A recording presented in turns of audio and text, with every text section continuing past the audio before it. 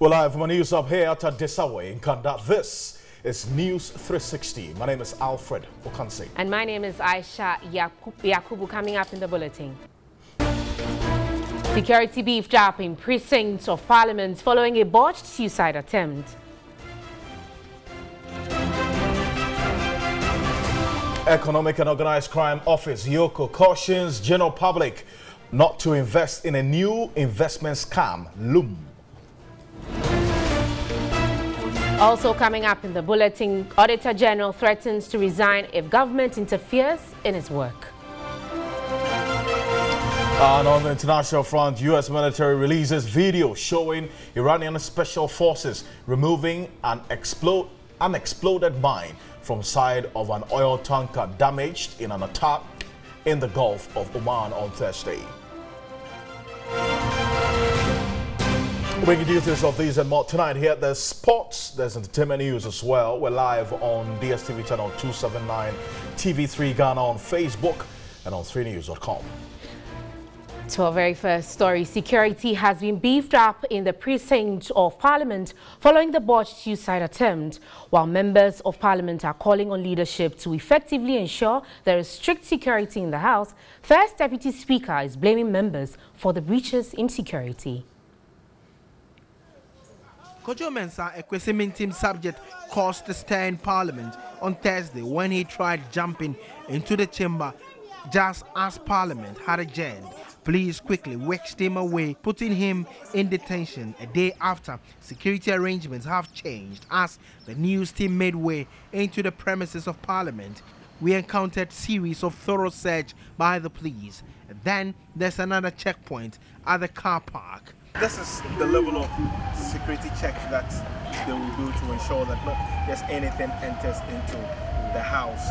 Well, it hasn't been like this except at the main entrance of the house where some screening is done with the scanners, but it has now started from here. Few meters away from the car park, the major driveway into Job 600, there's another search. At the main entrance, there's a thorough search and scanner screening. In the chamber, members expressed worry over the development. There was a reported attempted suicide in Parliament yesterday, of which the Public Affairs Department had, issued a statement to that effect. But I was hoping... I don't remember. If there's a security breach, our marshals will give us a report. As of now, we don't have any such report. Yesterday's development is a wake-up call for all of us. It clearly indicates that the security architecture of Parliament is in question.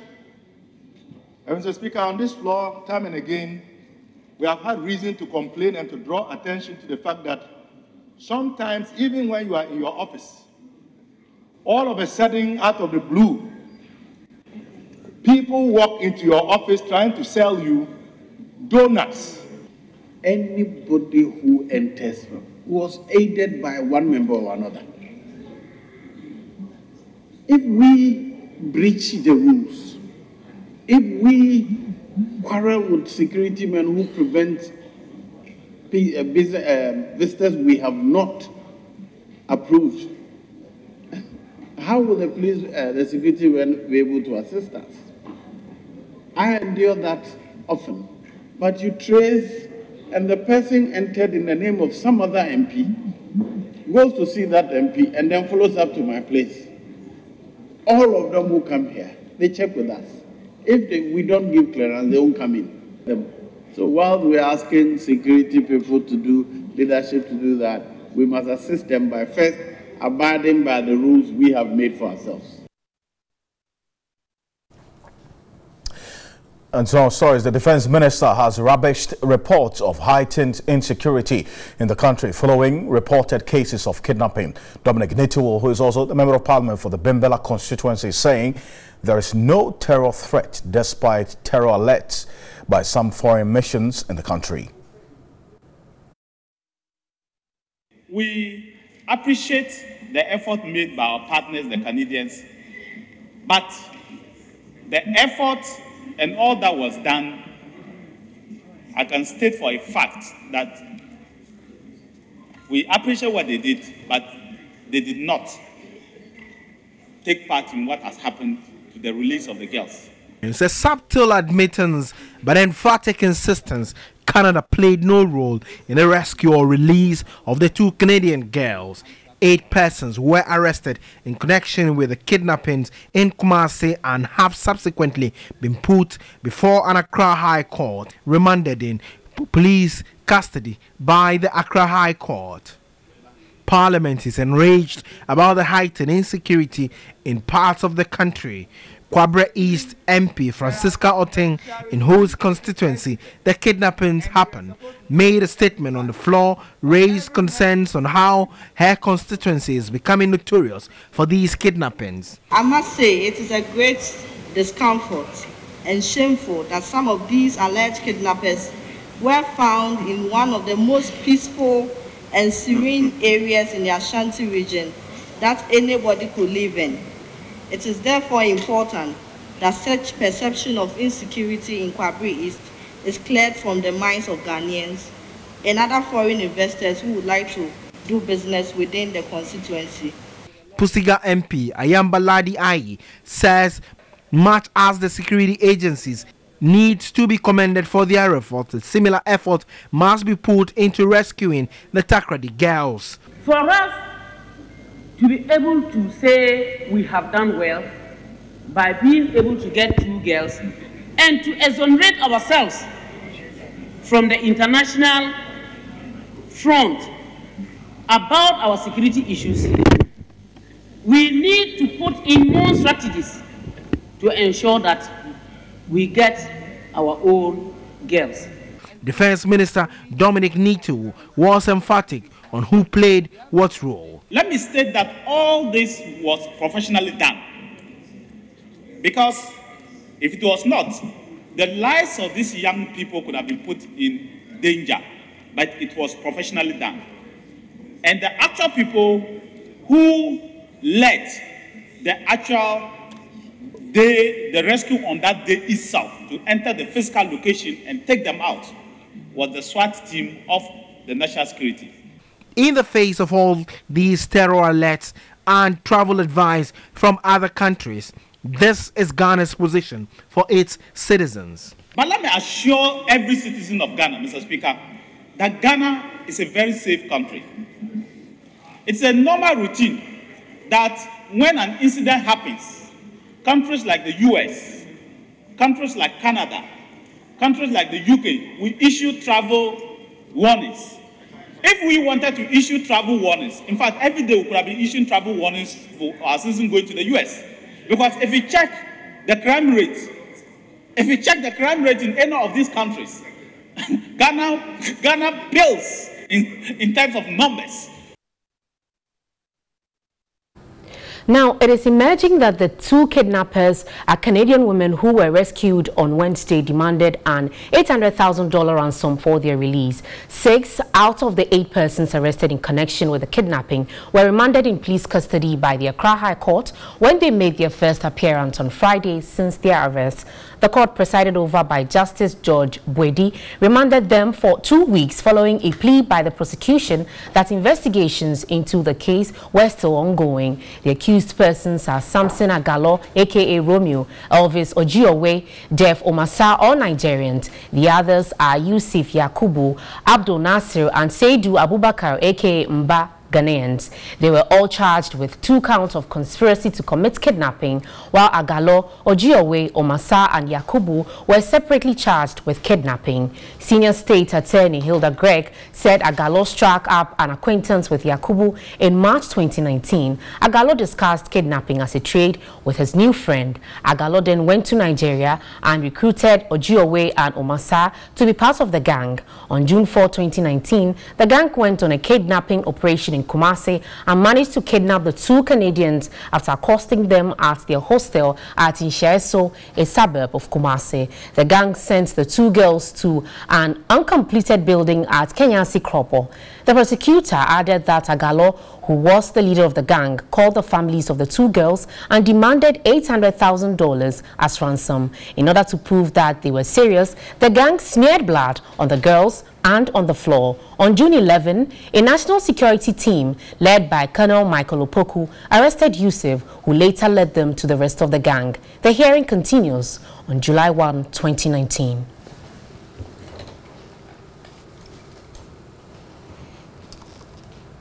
Well, let's go to some crime stories. This time around in the Central Region, the Agona-Swedru Domestic Violence and Victim Support Unit of the Ghana Police Service in the Central Region has mounted search for a 33-year-old woman for allegedly stealing a baby. Now, the suspect, Patricia Godo, is said to have stolen a 9-month baby boy of the head pastor of the Salvation House of Prayer Ministry, James Ayesu, in Agona-Swedru.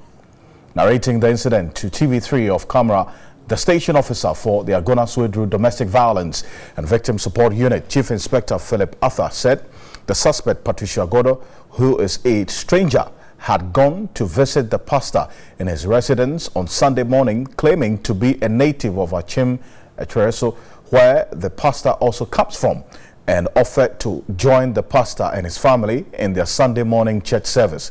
Chief Inspector Philip Arthur added the pastor's wife left the baby in the care of his siblings, including a 14-year-old foster child, after they, together with the suspect, had closed from church. That's where the suspect, Patricia Godo, took the baby and his 7-year-old sister under the pretense of buying them food and bolted with a 9-month baby, leaving the 7-year-old girl at a lorry station in Agona-Swedru.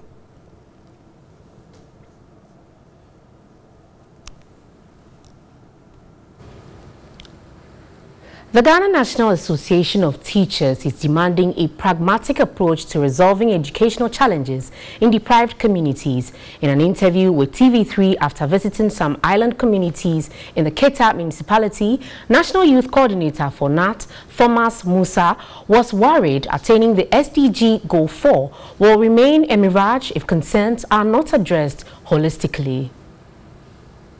Inadequate and the absence of teachers, lack of infrastructure, teaching and learning materials remain key challenges affecting effective education in rural Ghana. Additionally, most rural teachers as well as pupils travel long distances to school, impacting their contact hours. Some have to cross rivers, lakes and in some cases the sea without any protection. A visit to some island communities by the Ghana National Association of Teachers, NAT, as part of its annual activities to mark the World Day Against Child Labour, brought to the 4 key challenges. All the communities, including Bomigo, Fuveme and Atiavi, have diverse educational challenges. With over 600 adult population, total enrollment at Bomigo schools from kindergarten through to junior high level stood at a little over 100. Infrastructure here is deplorable, whilst textbooks, computers for ICT are non-existent. Teachers cross the Volta Lely from adjoining communities without life jackets. The school started in 1952. We just started the JHS session in 2015. And when they wrote the IBC exam, they had 100% with aggregate 19 to 24. Inadequate classrooms force teachers to combine classes at Fuveme. Most of the pupils come to school with their own furniture. There was no furniture in the JHS3 at the time of the visit. We were told the BC candidate took them across the river to the examination centers. So the government should help us to separate the classes in order to get a teacher for them. Teachers from Wonyagbo had to wait all morning at Atiavi because there's only one boat used by all. The National Youth Coordinator for NAT, Thomas Musa, was touched. I think that it's about time that our duty bearers take time their busy schedule to visit the islands to see what is really happening. Because the year 2030 is around the corner. Not only that, we are talking about education for all. And so for us to be assured that we are on the right track and we are really moving and we are leaving no one behind, as the go for is telling us, we have to move the duty bearers onto the island. He earlier presented life jackets to the teachers. Well, some more news here. Now, the Economic and Organized Crime Office, EOCO, is cautioning the general public not to invest in a new popular investment scam known as Loom. A statement issued by EOCO adds that anyone who invests with Loom does so at their own risk. The statement explains that Loom gets people to recruit other people to invest money, much like a pyramid selling scheme.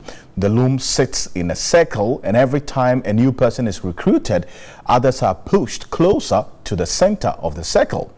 Now, the last people to invest lose their money. This fraudulent scheme targets young people who are internet savvy. Loom was first uncovered in the UK and is now moving across the world with different names such as Loom Circle, Fractal, Mandala, Blessings Loom, and Loom Money Nigeria. That notwithstanding, the Security and Exchange Commission on June 11, 2019 cautioned the public that Loom is not licensed and thus its operations within Ghana remain illegal.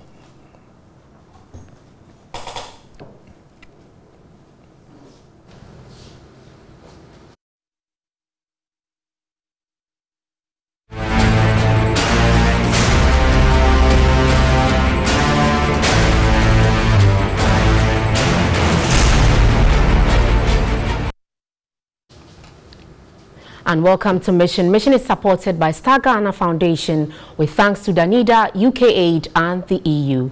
Some persons with disabilities in the Setre-Kumeu district have complained of being sidestepped when it comes to disbursement of the District Assembly Common Fund for persons with disability. Physically challenged Regina Echampoma alleges unregistered persons with disabilities get disbursements, leaving out those registered with the Federation. Bright Nanamfo has more. Regina Echampoma lives in Kumeu in the Setre-Kumeu district of the Ashanti region. Her disability has not stopped her from living a decent life. She, on her own, learned to make slippers. Sabra mi kusia adwuma wezi no. Asosha ofefo no. O mama iska ba na enroso. A metimi dia kwa kusia adwuma no. Nti me koya me ba no ka kire me se mensia. I learned designing slippers for sale to augment what I received from social welfare. My daughter advised me so that I can earn some income to look after myself. Support from the social welfare department of the district was inadequate. She could not rely on it to feed herself and family. Plastic chairs. Mami de ma ahaya. Skara be free mo aba no mitimi enya bi na me de akofa chele no ne bisin na me ye no kakra. I thought about renting plastic chairs, and so when the common fund came, I asked for plastic chairs, and it has supported my chalewote business. Though she runs the rental business with the support of the assembly, her footwear trade is more profitable. An executive of the Ghana Federation of Disability Organizations, she raised concerns about how persons not registered with the group benefit at the expense of those registered. We say guidelines no. I was we are outside our disabled piano. Or the on buy your money be. Na empediasa say anti na angum sa yare fono ho na sanke ya antiku na nka sebi abai no enim se ayare fo si ewo mo bonten so. The guidelines allow every person with disability to access the common fund, but it is important that we form associations.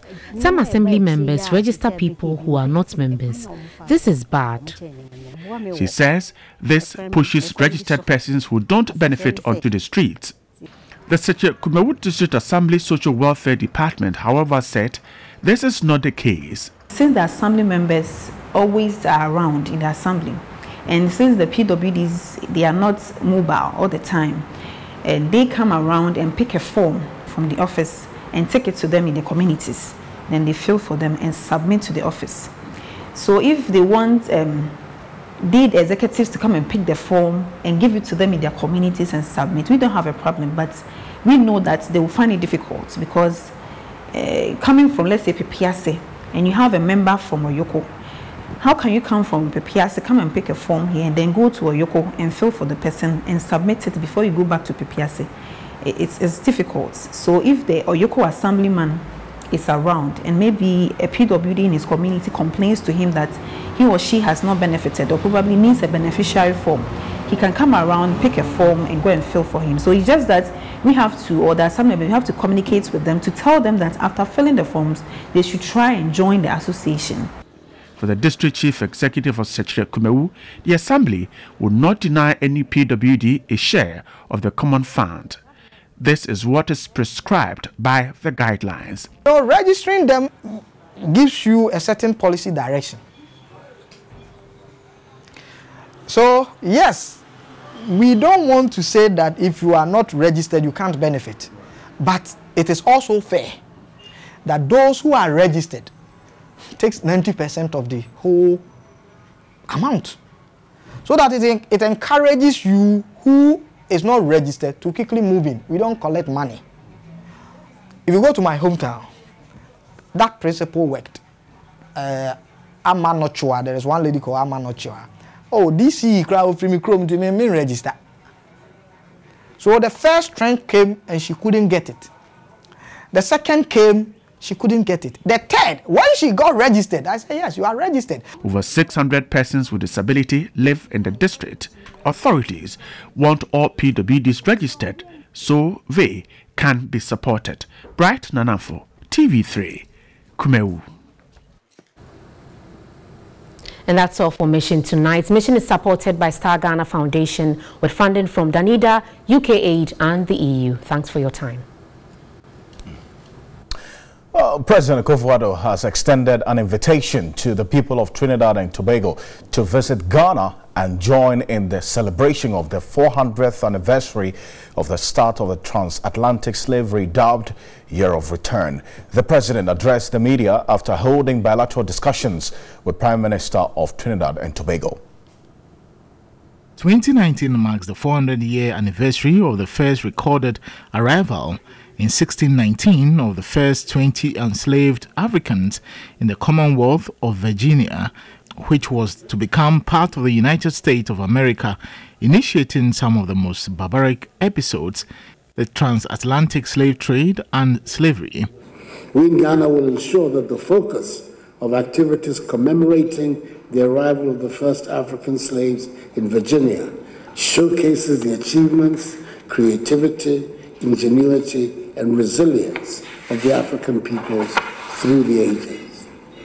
In reasserting our African personality and identity, about which our first leader, Kwame Nkrumah, spoke so eloquently on the eve of Ghana's independence, we must be proud of our rich heritage, a rich heritage which encompasses the ancient kingdoms of Benin, Egypt, Ethiopia, Ghana, Congo, Mali, Mutapa, Songhai, and Zimbabwe. I am proud to be an African. After the launch of the Year of Return in Washington, D.C., Ghana continued with the December 2018 Full Circle Festival, involving over 70 African-American celebrities visiting Ghana to reconnect with their ancestral heritage. Additionally, the Homecoming and Investment Summit, the African American Investment Forum, the Pan-African and Emancipation Day celebrations, the Durbar from Jamestown to Jamestown, the Film Festival and the Full Circle Festival are some of the activities that will be held to commemorate the year-long event. You're watching News 360. Remember, we're also live on DSTV channel 279. There's more news after the break. Please stay with us.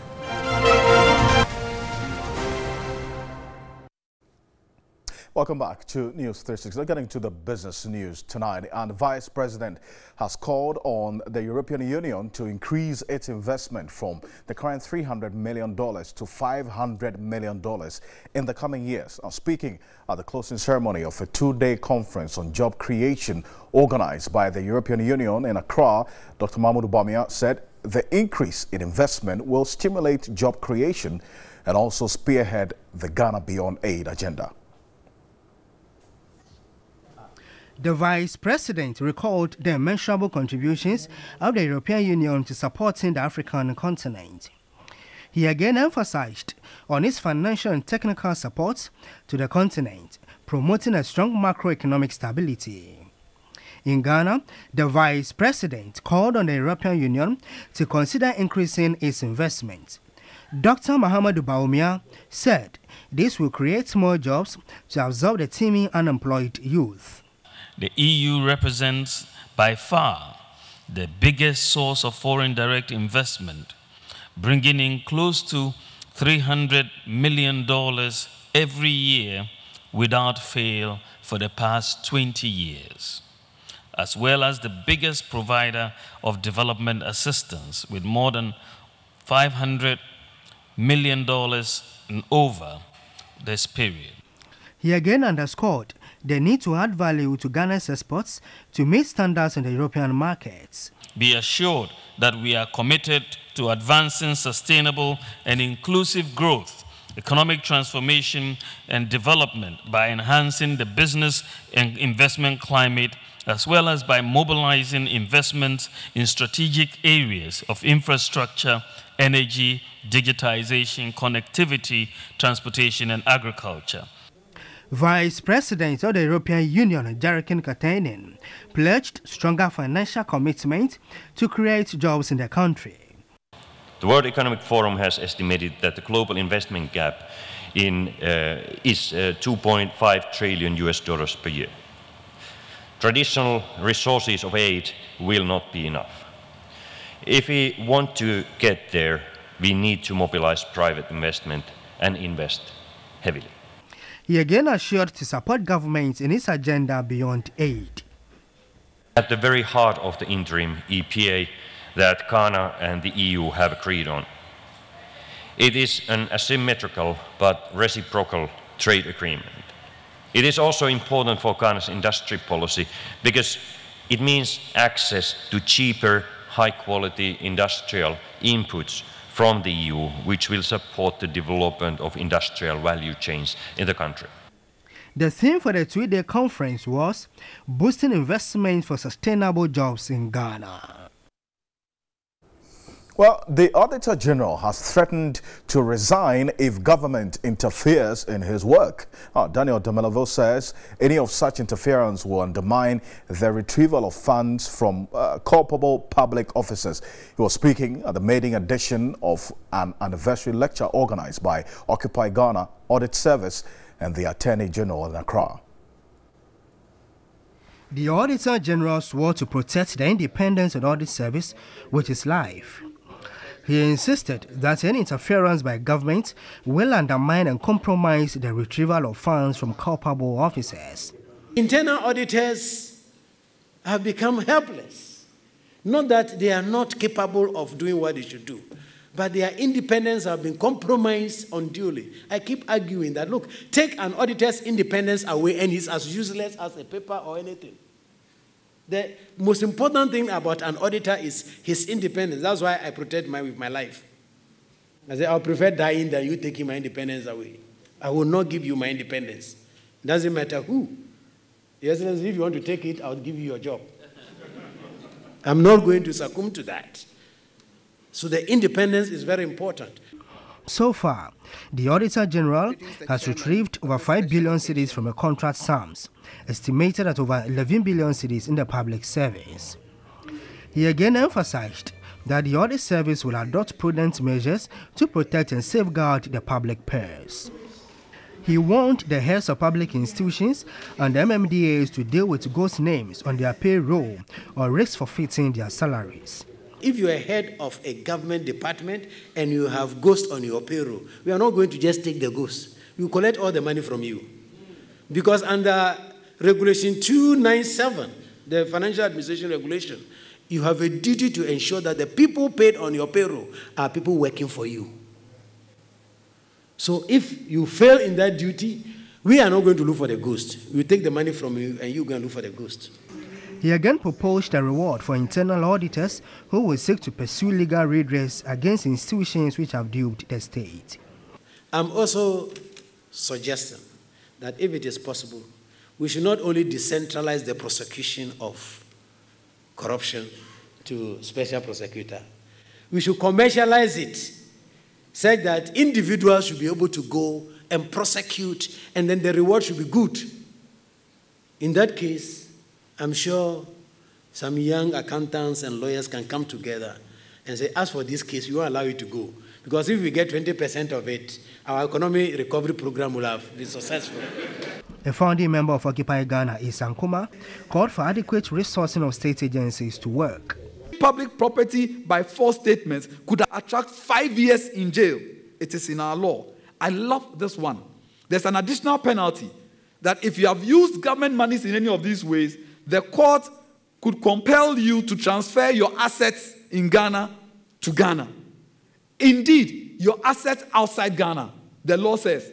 A Supreme Court Judge, Justice Doche, proposed the review of laws on assets and declaration to also impose an obligation on private institutions to do the same. There are many people whose wealth cannot be explained. You are a director, you are a judge, you buy a plot of land, $200,000. Lands Commission will process it for you, but Internal Revenue will inquire how you can buy it. And that's all for the news here, News 360. My name is Aisha Yakubu. I'm black and proud. Yes, you are black and proud. My name is Alfredo Kanse, and I am black and proud.